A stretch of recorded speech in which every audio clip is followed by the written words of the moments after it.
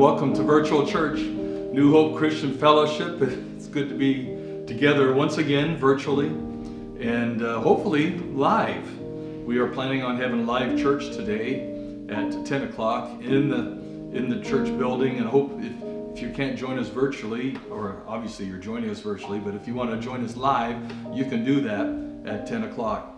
So we're going to sing today. We're going to lift up the Lord and then open His Word and glean some insight for us to have some wisdom for living today. And so I wanted to just establish some firmness in all of the disarray that's going on in our world. I thought it would be good just to proclaim the firmness of our faith in the Lord Jesus Christ. Sing with me, would you? My hope is built on nothing less than Jesus' blood and righteousness. I dare not trust the sweetest frame, but wholly trust in Jesus' name. Say that again. My hope is built on nothing less than Jesus' blood and righteousness. I dare not trust the sweetest frame, but wholly trust in Jesus' name. Christ alone, cornerstone, weak made strong in the Savior's love. Through the storm, He is Lord, Lord of all. Say that chorus again. Christ alone, Christ alone, cornerstone, weak made strong in the Savior's love. Through the storm, He is Lord, Lord of all.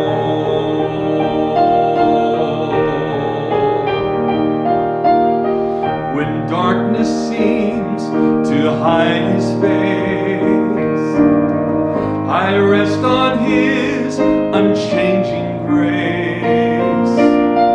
In every high and stormy gale, my anchor holds within the veil. My anchor holds within the veil. Christ alone, cornerstone, weak made strong in the Savior's love. Through the storm, He is Lord, Lord of all.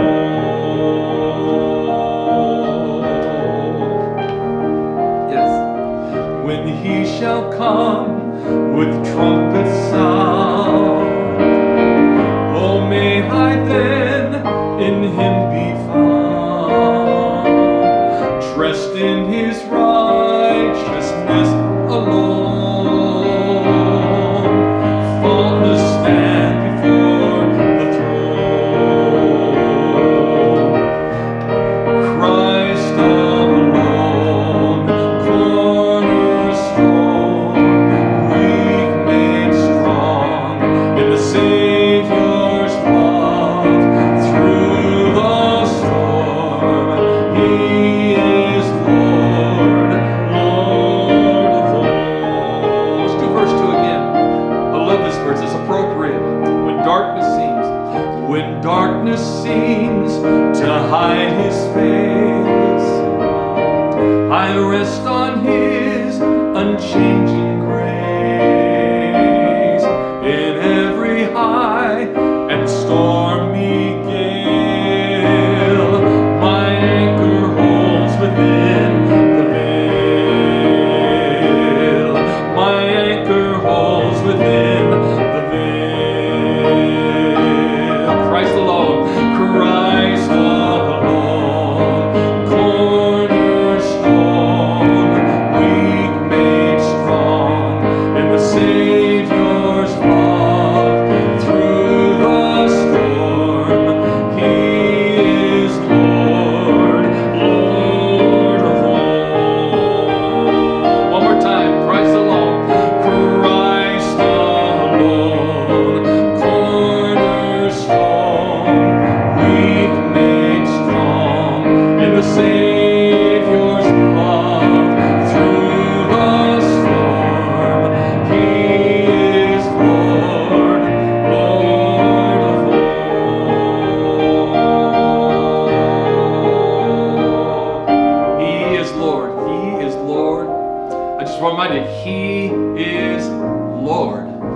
Lord of our lives. No matter what goes on, He is Lord.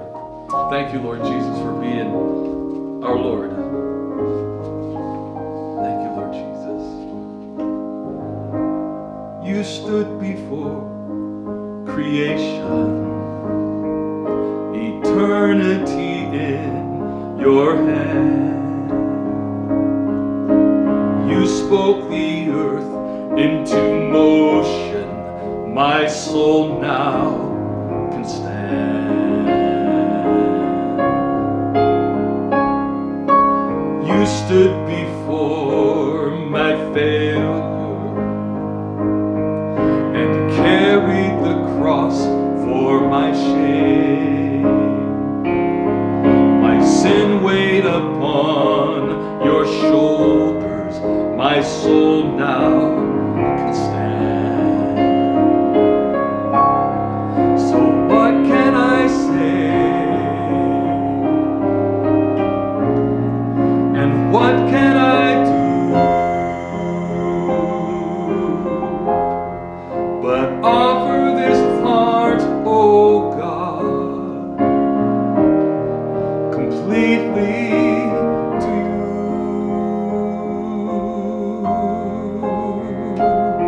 So I'll walk upon salvation, your Spirit alive in me, my life to declare your promise. My soul now can stand. So what can I say? And what can I do but offer this heart, oh God, completely to you.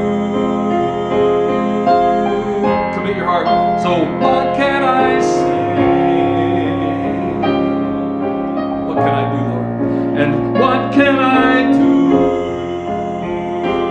Do this with me. Offer your heart. But offer this heart, oh God, completely to you.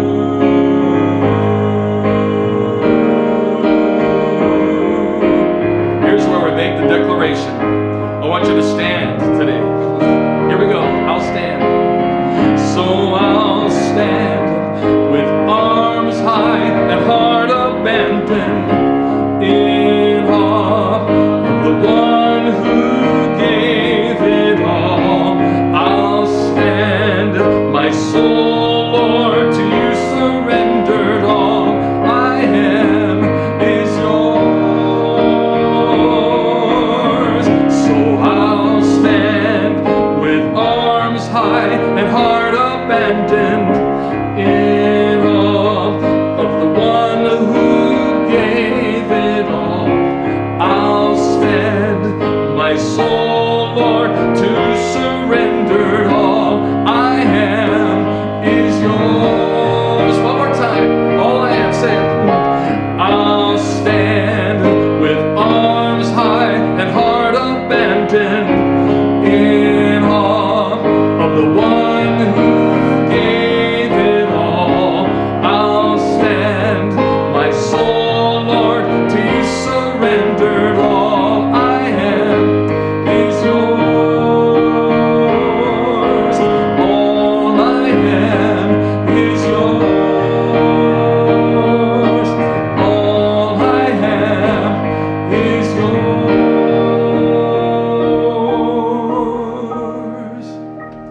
So what can I do?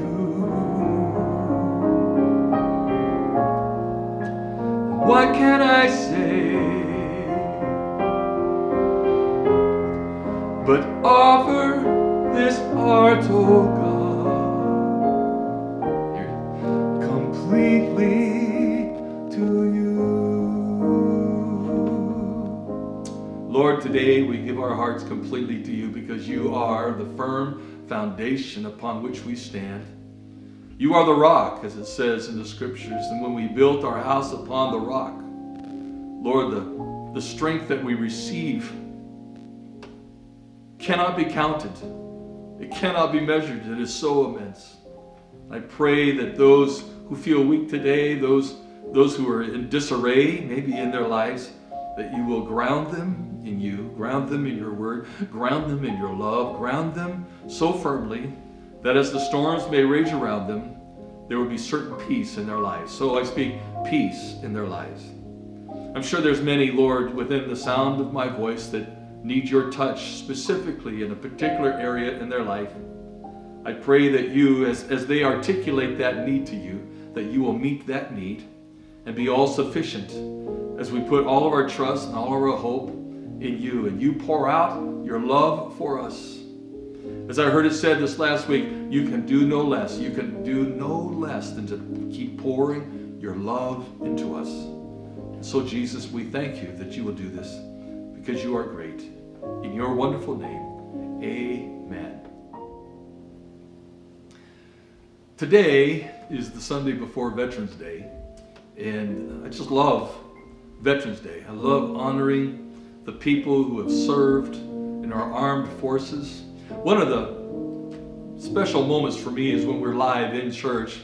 I love having veterans stand, and each one shares where they served, what branch they served in, and each one shares what their rank was, and just to see in a moment a glimpse of their background and all that they went through, and the sacrifice that they made so that we can have freedom here today. And to all of you who are veterans, I just extend a heartfelt thank you to you for the price that you paid. And certainly we think of those who paid the ultimate price. I know we honor them on Memorial Day, but it behooves us to say how much we appreciate their sacrifice as well. America can be free today because of the sacrifices, the ultimate sacrifice that has been paid by many, and of course the sacrifice that has been paid for everyone who has gone through our armed services. And I thought it would be a special moment today that we would pray for America and indeed sing our prayer for America. We keep praying for America as often as we possibly can. And so would you join with me and let's pray for America. And we're going to sing the song, God Bless America. What a great prayer. And so I want you to sing it out with me. Don't be bashful. If you have to stand up and just belt it out. You may not sound like Pavarotti, but you can still sing. And so don't let anybody laugh at you. That's okay. You just stand and you sing, or you sit and you sing. And let's pray for America today. Here we go. God bless America, land that I love. Stand beside her and guide her through the night with the light from above.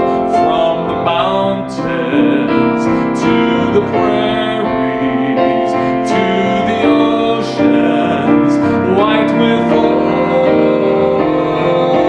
God bless America, my home, sweet home.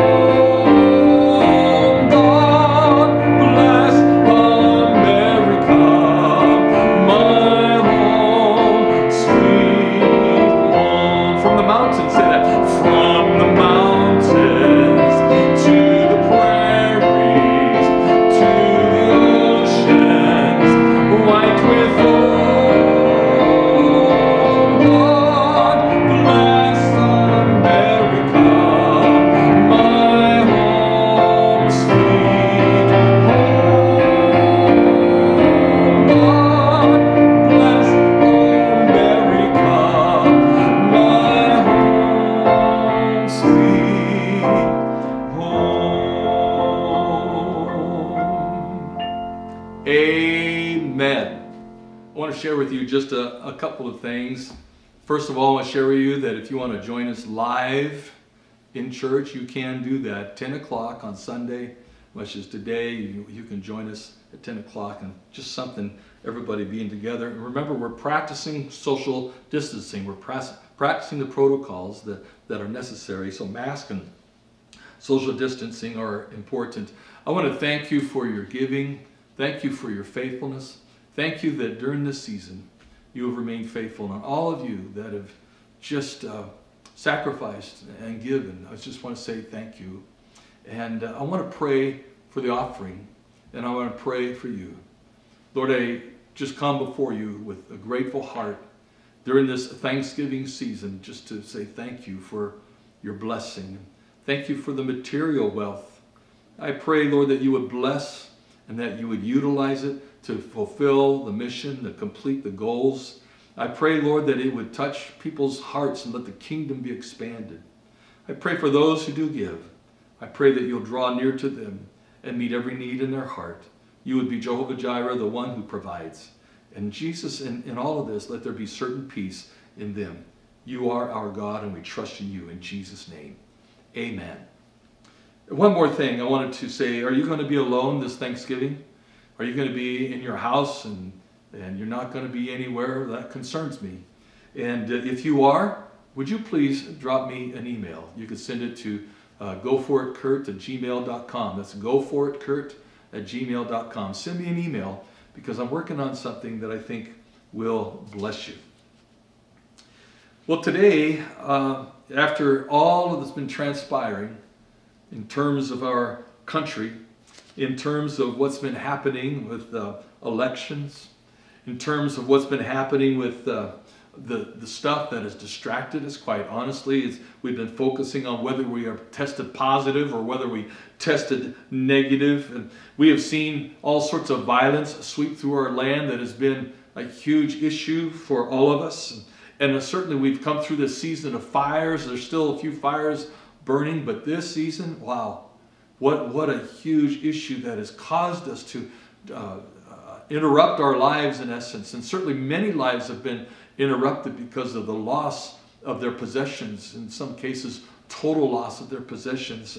And then we've had to make even adjustments in sports, basketball and baseball and football. It's not the same because of the different adjustments that we have had made in so many issues and so many things that have happened. The normal things of our life have kind of been diverted to focus our attention on those different things. And so I wanted to take this opportunity to ask this question, now what?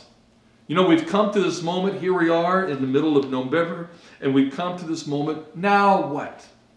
And I want to bring us back to the original goal, to the original call that is on us as Christians, on us as people of God.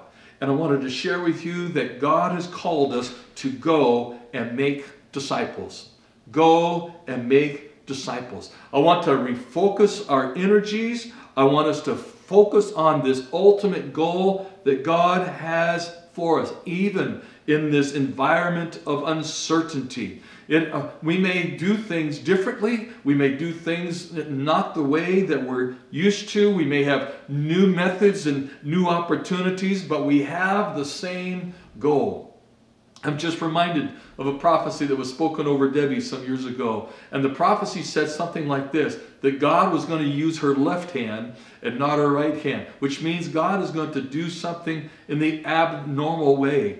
And she will have to adapt to that left-handed method. I think that very thing is happening today in the church world, in the faith world. We are having to adapt to different things and different ways of doing things. Not to change our goal, but to change how we do our goal. I want to return us to our primary objective.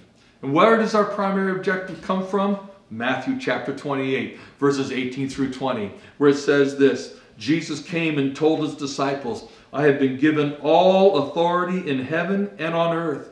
And he says, therefore, go and make disciples of all the nations, baptizing them in the name of the Father and of the Son and of the Holy Spirit. Teach these new disciples to obey all the commands I have given you. And be sure of this, I am with you always, even to the ends of the age. Here we see Jesus himself giving to us, just before he left this earth and ascended into heaven, our primary objective, what the purpose of our life is, and that is to go and make disciples of all nations. Go and preach the gospel. Now, you might say, I'm not a preacher. You know what? God is going to use you to share the gospel in many different ways and many different forms. I was reading this last week at Martin Luther. I've been reading his sermons here these past few months, and I've enjoyed what he has written. But he asked this particular question in one of his sermons. He asked, what is the gospel? And then he defines it. He says, it is these words which the Lord speaks. He that believeth and is baptized shall be saved. He that believes and is baptized shall be saved. That is the gospel. And the gospel is that Jesus loves them. God so loved the world that he gave his only Son, that whoever believes in him shall not perish but have everlasting life. The gospel is that we can be free from our sin, we can be free from the ultimate destiny of sin, and we can look forward to the ultimate destiny of being with the Lord Jesus Christ through all eternity. Do I hear an amen on that? Yeah, through all eternity. That is the gospel. Some people have thought that they exchange the gospel for helping the poor and feeding the hungry. Now, those are important things. But that is not the gospel. The gospel is much more lasting than a bowl of soup. The gospel is much more lasting than a roof over your head. The gospel is eternal, and that is for all eternity. You can be free from the ultimate destiny of sin, which is death. I want you to note here in the Great Commission that the gospel is not about any particular organization. That the gospel is not about being political. The gospel is not about some financial issue. The gospel is not about some material wealth. You see, God, let me put it this way. God is willing to throw all of those things to the wind if it means that you can come to the Lord Jesus Christ and know him and have a relationship with him. In fact, we see a track record of that all through Scripture, how God destroyed this and God destroyed that because those things became the focus more than God. And God is still the same today. He will destroy those things that take our focus because God wants people to know that he loves them and he wants to save people to have relationship with him.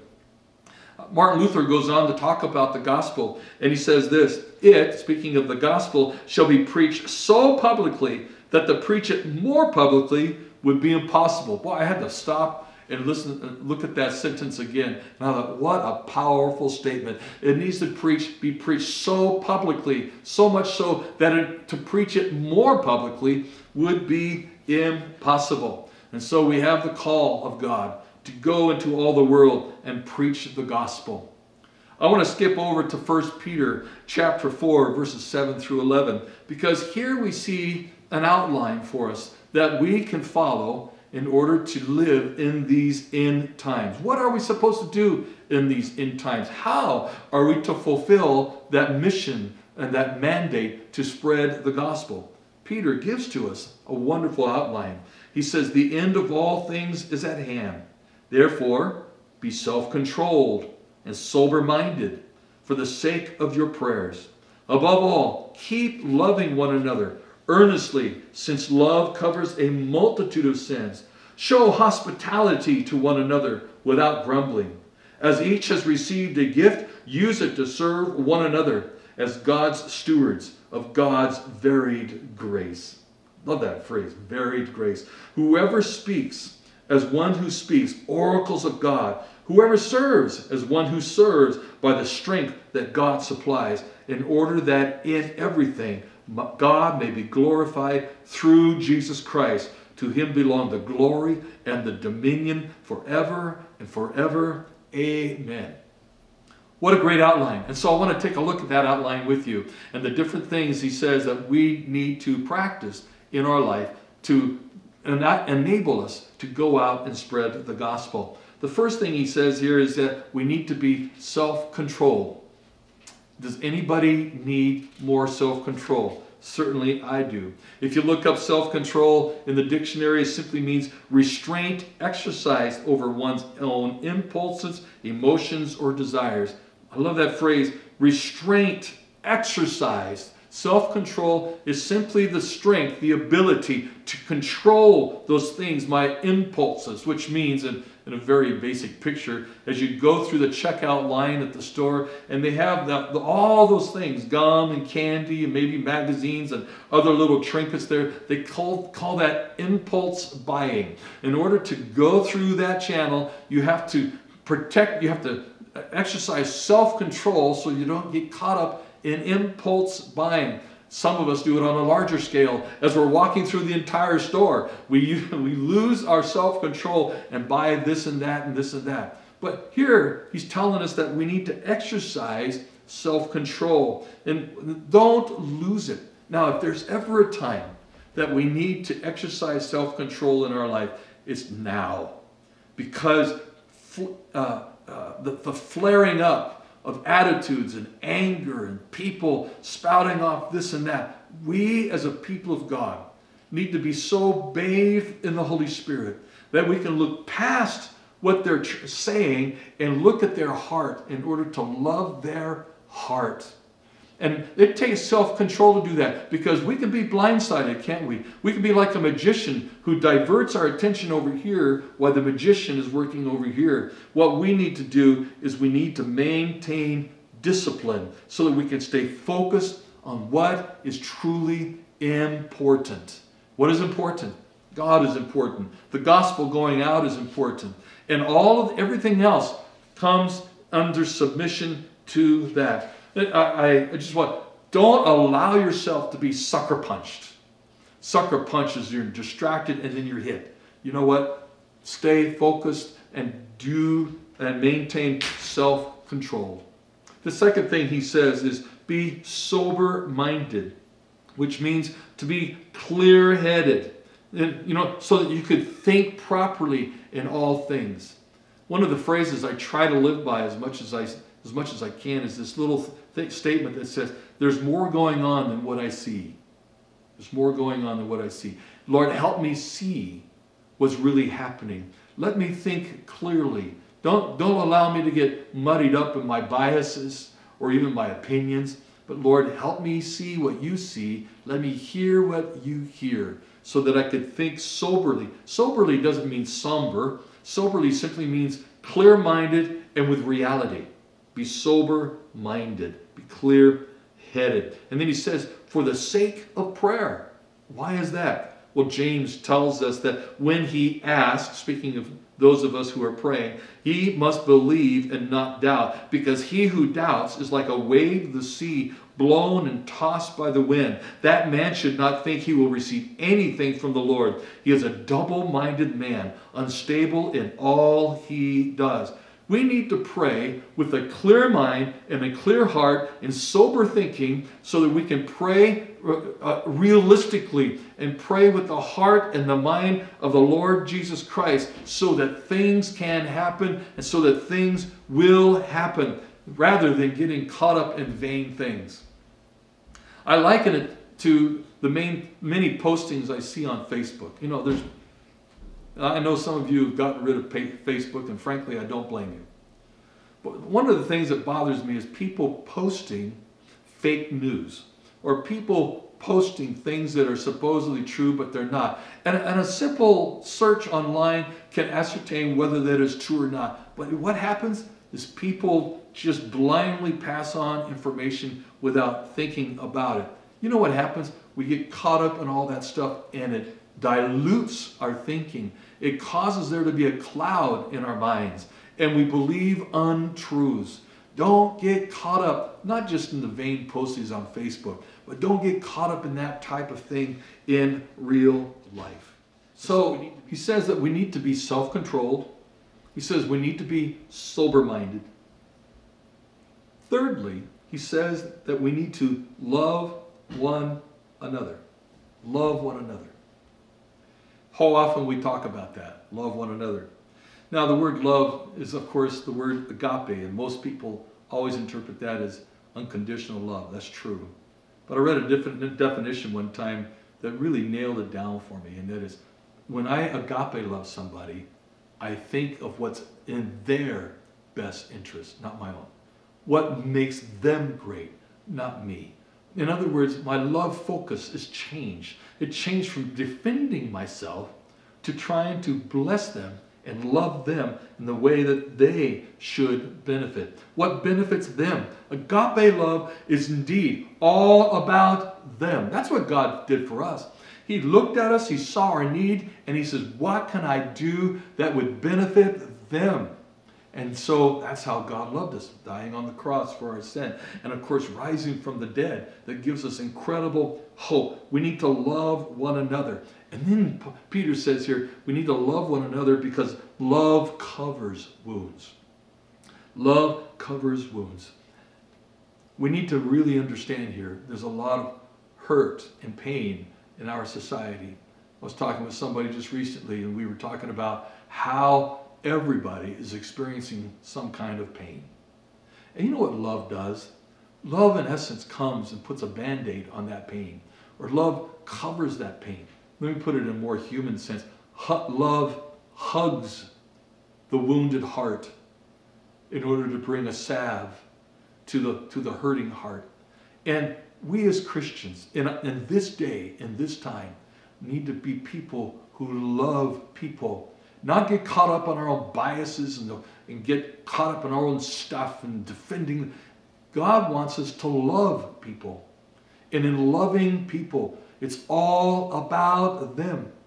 And here's what we do. We say, but they do this and they do that. That's not what loving people does. Loving people is all about them.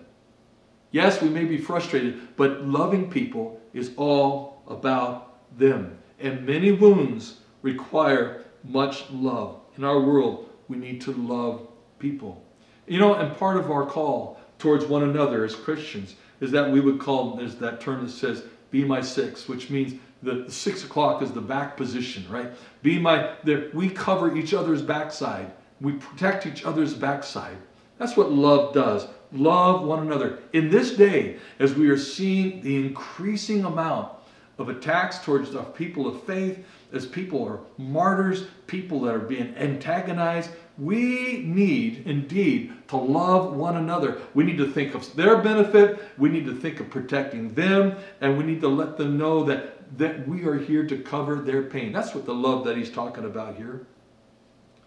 Next in our outline, he tells us that we need to be hospitable. When you look at hospitality, you look it up in the dictionary, it just basically means generous and friendly. And I like this part that Peter adds in here, without grumbling. We need to be people who are hospitable. We need to look at people that are God-given. God has given them to us so that we can pour ourselves into their lives and be hospitable to them, meeting their needs, be generous and friendly and caring. We need to be hospitable. In these days, man, in the darkness of these days, we need to be a light of generosity and a light to their hands. Hospitable means simply as well, open your hand, open your heart, and open your life. Open your hand, open your heart, and open your life to people. In these days, we need to be hospitable. I know it's even more difficult now because of COVID, and it seems like we're all stuck in our homes. We need to figure out ways that we can keep being hospitable to people. Next, Peter tells us that we need to exercise our gifts. Do you realize that God has given us, each and every one of us, gifts? And our gifts are given to us for the edification of the body. In other words, that the body of Christ can be bolstered up. If we look at Ephesians, it tells us that it is He who has given some apostles and prophets, and some to be evangelists, and some to be pastors and teachers, to prepare God's people for works of service, notice this, so that the body of Christ may be built up until we all reach unity in the faith and in the knowledge of the Son of God and become mature, attaining to the whole measure of the fullness of Christ. Each of us are given gifts that the body of Christ may be strong. God has given you a particular gift, a particular motivational gift, a particular calling, so that the body of Christ can prosper. You know what's frustrating as a pastor is people who have gifts, but they let them lie dormant. And you know what happens? The body suffers because that person is not living out their gifts. And you know what happens most often? Because that person is not living out their gift, we have another person over here that's trying to accomplish the call of 2 or 3 people that are not doing their job. Is that just being frank and honest with you? Let me tell you something. God has called each of us to live out our gift. And in the ultimate call of spreading the gospel, if each of us fulfills the gift that we have, how strong will we be? And if we are strong as a body of Christ, we will be able to endure going through the trials and the tribulations of this world. And so Peter is telling us, exercise these gifts and serve one another, help one another, he says, and be stewards. And a steward, remember, a steward is somebody who just takes care of the possessions of somebody else. With the things that we have, our homes, our valuables, and the things that we're in charge of, you know what? We're simply stewards of that stuff because it all belongs to God. And God wants us to use it for His glory. We need to be stewards of what God has given to us because it belongs to Him anyway. And then we need to speak. And I like this part here that talks about speaking the oracles of God. I just want to emphasize, an oracle is simply a word proclaimed. And a word proclaimed, and he qualifies this, is God's word proclaimed. Not my word proclaimed. God's word proclaimed. Right now in our world, we hear a lot of politics of people saying this, saying that, saying that. What we as Christians need to be hearing is God's word and proclaiming His word. And His word is a rhema word, the word of God come to life so that we can go forth in His power. We need to speak the oracles of God. Peter next tells us that we need to serve. And that word serve simply means diakono, which is the Greek word where we get our word deacon.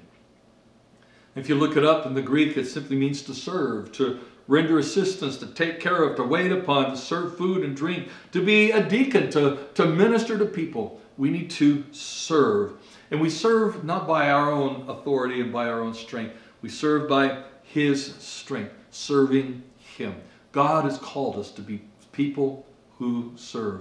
That means as we go down the street, we open our eyes. How can we serve? As we're going down the street, walking, we could help people and serve. God wants us to have a heart of a servant, serving our world.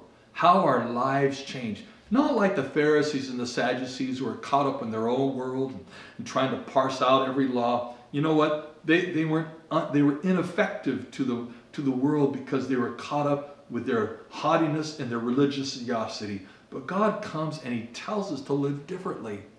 He tells us to serve one another, to love, and all these other things.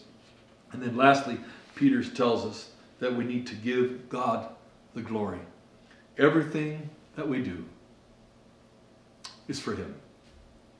There are those who want to parse out their lives. You know, this is my public life, this is my private life, this is my work life, this is my entertainment life, this is my inner life, this is my outer life. You know what? It's all, when you become a Christian, it's all about Him. It's all about Jesus. And so he tells us in this brief outline that we need to be self-controlled. We need to be sober-minded. We need to love one another. We need to be people of hospitality. We need to exercise the gifts that God has given to us. We need to serve, and then we need to give God the glory. In all of that, we will be able to spread the gospel effectively. One of the great verses says that they will know we are Christians by our love.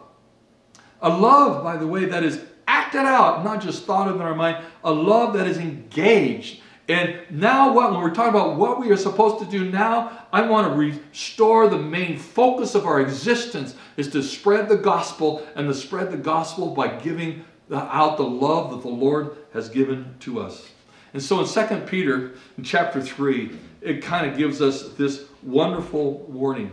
He says, "Do not forget this one thing, dear friends. With the Lord, a day is like 1,000 years, and 1,000 years are like a day. The Lord is not slow in keeping his promise, as some understand slowness.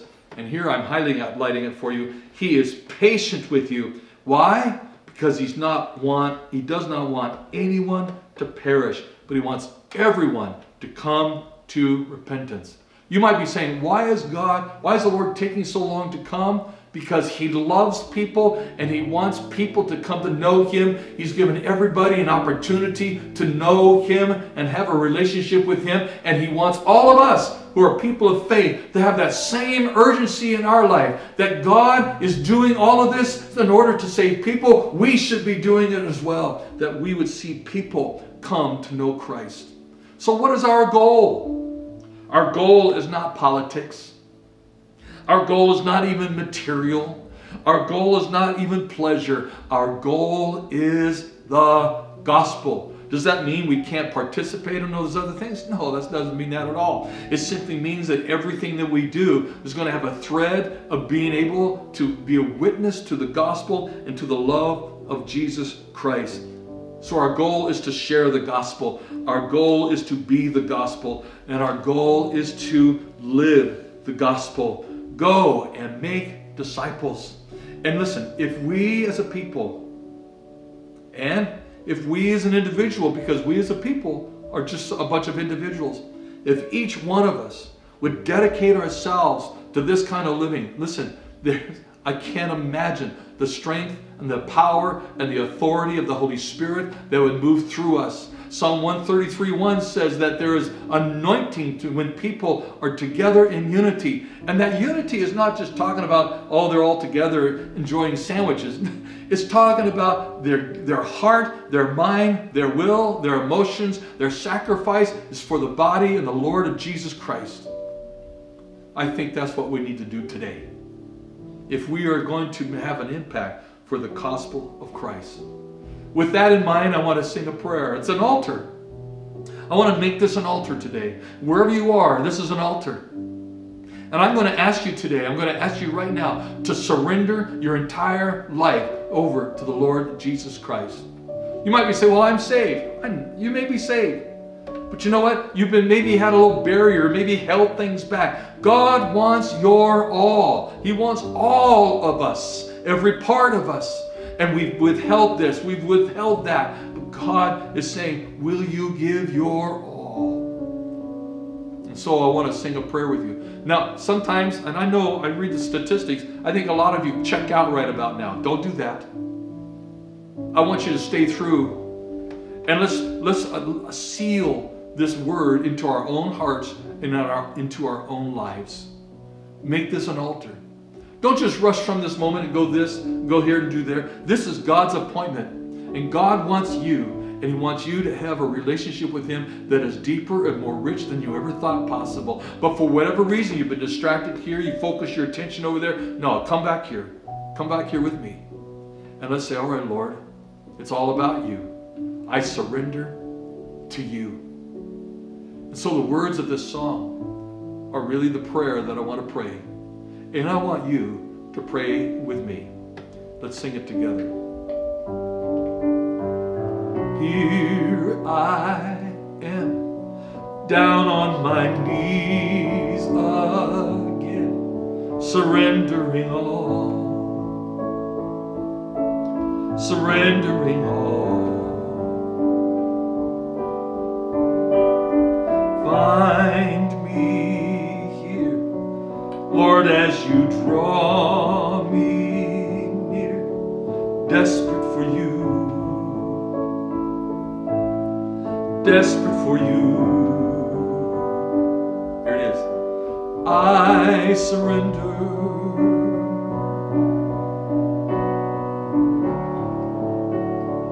Drench my soul, say that. Drench my soul as mercy and grace unfold. I hunger and thirst. I hunger and thirst. With arms stretched wide, I know you hear my cry.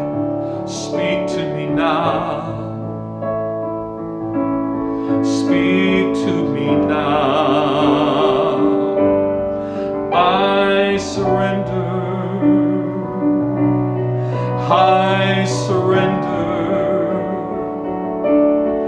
I want to know you more. I want to know you more. I surrender. I surrender. I want to know you more. I want to know you more. Like a rushing wind, Jesus breathe within. Lord, have your way. Lord, have your way in me. Like a mighty storm, stir within my soul. Lord, have your way. Lord, have your way in me. Say that again. Like a rushing wind, Jesus breathe within. Lord, have your way. Lord, have your way in me. Like a mighty storm, stir within my soul. Lord, have your way. Lord, have your way in me. Lord, we do. We surrender to you today.